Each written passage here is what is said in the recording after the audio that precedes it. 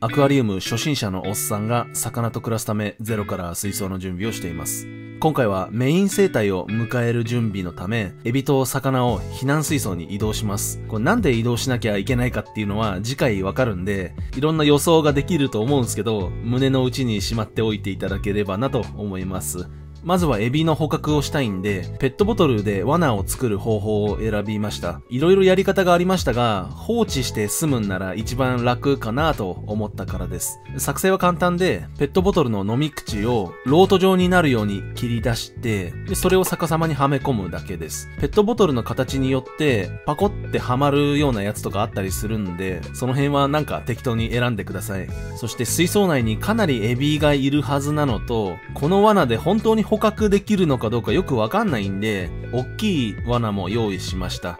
こんな風にパコってはめられる形のペットボトルがあります。ずれないんでちょうどいいですね。こんな感じで大小2つの罠ができました。ここに餌を入れて水槽に沈めるんですが、このままだと空気抜けなくねってことで、ペットボトルに千枚同士で穴を開けておきます。適当に刺してますけど、実はこれ後ですごい面倒になる穴の開け方なんで、真似しないでください。この辺は少し後で説明しますね。入れる餌は普段使ってる沼エビ専用フードです。僕のメイン水槽はあんまり苔が生えないんで、抱卵が続いた時に栄養補給的な感じで3粒くらい入れて餌にしてました。まあほっといても大丈夫なんでしょうけど、別に餌入れたから苔を食べないってことはなかったですね。これを3粒くらい半分に割って罠の中に入れました。そして水槽に沈めて空気もしっかり抜いて、一応これ穴が狙い通りに動作してくれてます。で、本当にこの罠で全部捕獲できるのかどうか不安だったんですが、右の大きい罠を設置してすぐに罠に入ってくれたんで、その様子をノーカットでご覧ください。で、何秒かっていうのもわかりやすく上に出しておきますね。で、こんな風な罠じゃ、ペットボトルの穴から出た餌の匂いとかで、周りに集まってくるだけなのかなって思ってたんですね。でも、すぐ寄ってきて、この赤丸のところです。で、これ1匹確保です。22秒で1匹だとかなり期待できそうです。でもエビもすごいですよね。遠くからでも餌の匂いとかわかるんでしょうね。で、もう10分ぐらい放置してたら10匹以上罠に入ってて、順調って思うのと同時に、これ水槽の中に今何匹いるんだよってのにね、ちょっと恐怖みたいのがありますね。部屋の中で勝手に増殖してるのってちょっと角度変えてみると怖いっすよね。せっかくなんで5時間タイムラプスで撮りました。それをご覧ください。もうシンプルにものすごい数のエビがいます。ちょっと照明が変わってくのはプログラムしちゃってるんでごめんなさい。で、5時間後がこちらです。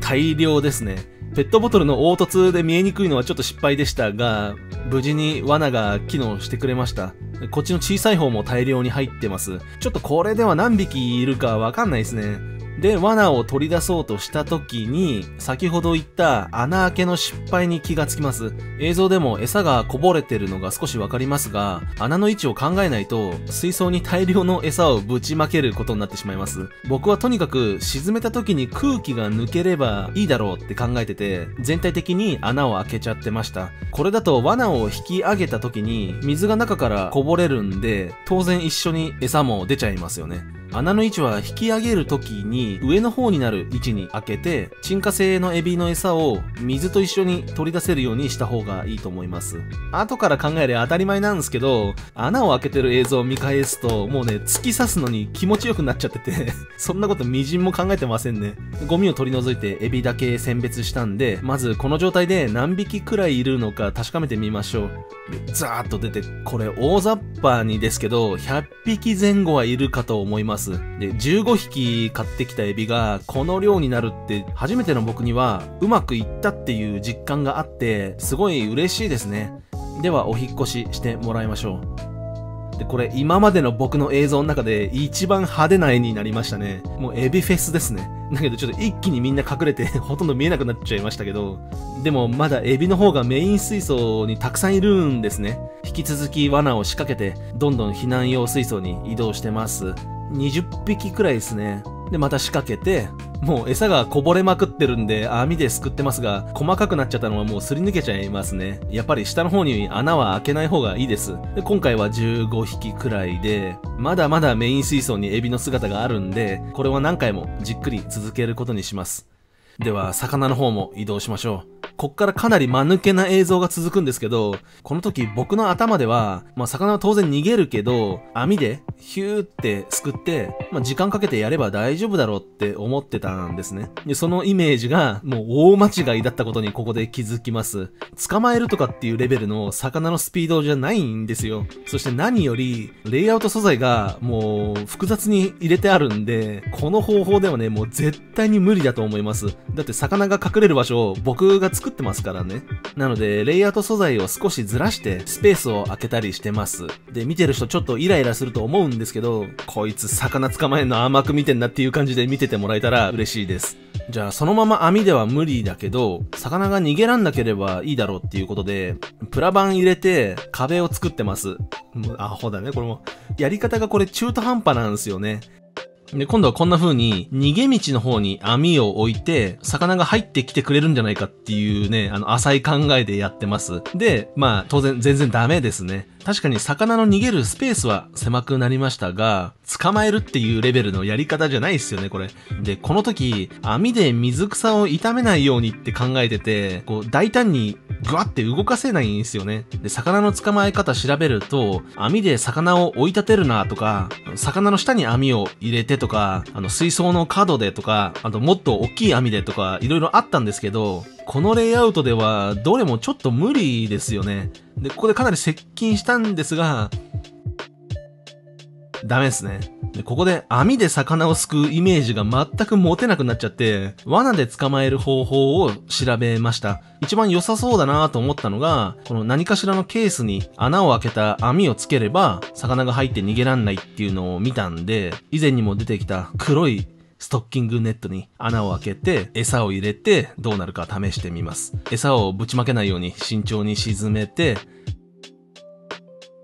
で、2日目になりました。この状態で結局1日待ってみたんですが、そもそも魚がこの網とケースを警戒しちゃって、全然近寄ってくれないんですよね。で、これも結局ダメでしたね。まだ1匹も捕まえてない。なので今度は逃げる経路にこの罠を置いて網で罠の方に誘導してみることにしました。ちなみに水槽の水は 10% くらいしか抜いてません。ちょっと前の日の状況から今日1日で全部捕まえられる自信が全然ないし、水草のこともあるんで水をたくさん抜いて捕まえるっていうやり方はやめました。で、あんまりうまくいってないんですけど、罠の位置をちょっと変えようかなと思った時に1匹ね、こっちに迷い込んできたんですよ。で、おっと思って焦ってたら網に入ってくれました。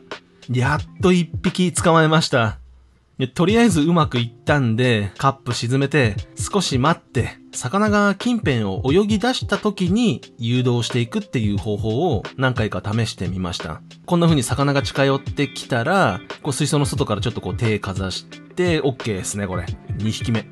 これ以外に、急遽魚が入った時もあって、ちょっと動画回せなかったんですが、このやり方で結局4匹捕まえることができました。だけど、ここまでですでに2日かかってます。あと6匹、正直ね、先が見えないんですよ、全然。自分の希望を叶えるためなんで、やるしかないですね。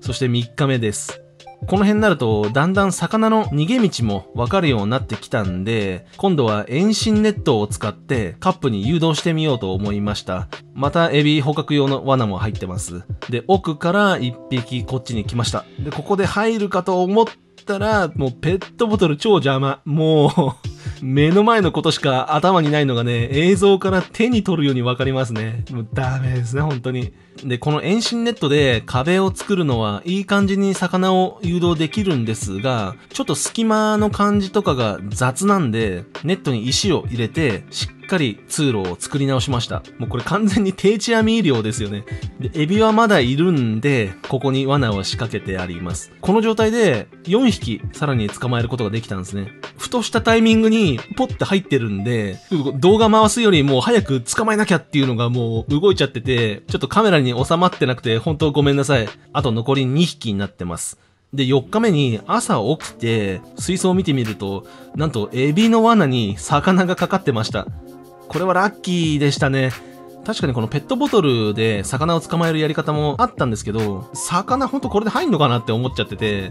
で入りましたね。これは餌をこぼさないように網を使って、エビごとバケツに入れておきます。で、あと残りたった1匹なんですが、多分これまでのガチャガチャやったやつで、警戒心がすごい強くなって、全然見えるところに出てこなくなっちゃったんですよ。右の石の方にいるのか、流木の方にいるのかすらもわかんないんで、一旦まずこのでっかい流木を取り出して、スペースを広くすることにしました。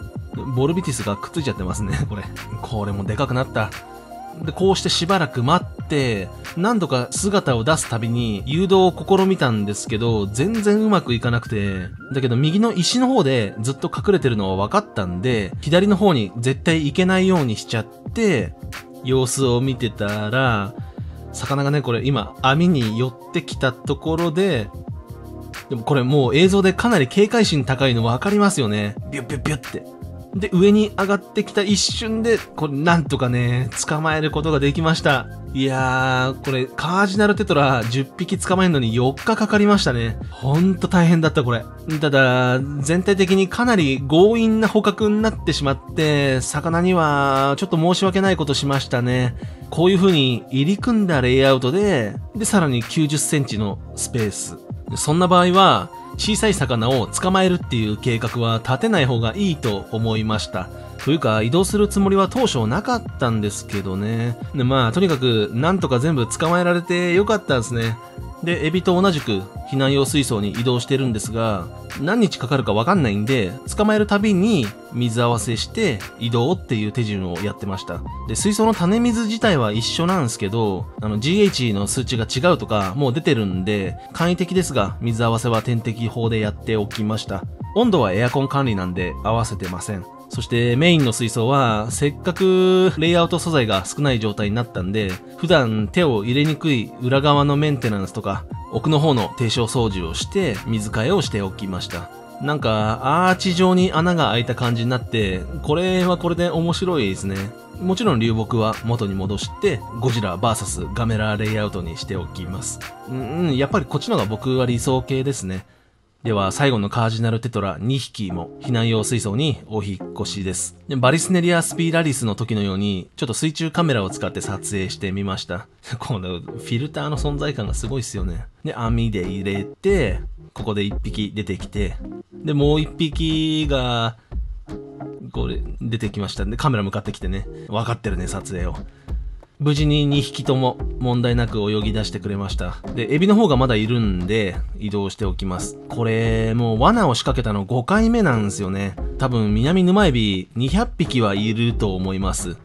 そんなこんなでやっと生体の引っ越し完了です。ストッキングにプレミアムモスが入ってるのはちょっと気にしないでください。で、これではエビの数が過密だと思うんですが、数日間だけなんでちょっと我慢してもらいます。こんな風に起伏の激しいレイアウトで魚を移動する場合は水をね、多分 80% ぐらい抜かないとかなり手間取るっていうことが分かりました。で、たとえ減らしても下の方に隠れる場所がたくさんあって、もうすぐに捕まえられるかどうか自信がなかったのと、あとこの後すぐ魚を入れたいんで 80% 水替えをしちゃうっていうのにね、ちょっと不安がありました。何日かかるかも分かりませんしね。なのでその後のことを考えたら、捕獲は大変だったけど、この方法で良かったのかなっていう気もします。そもそも生態を移動する予定はなかったんですが、可能性も含めて想定できなかったのは経験不足っていうことでしょうね。魚にもかなりストレスを与えたと思うんで、なるべくこういうことはないようにしたいですね。とにかく山場は越えたんで、あとは完成に向けてラストスパートといきたいと思います。では今回使った金額です。ペットボトル、ゴミ捨て場から拾ってきたんでこれ0円です。リーフデジタル温度計兼水温計780円。オクトヌマエビ、エビの餌ですね。361円。その他の素材はすべて以前買ったものになります。ここまで合計で22万1604円となりました。そして次回、ついにメイン生態お迎えとなります。それでは、また。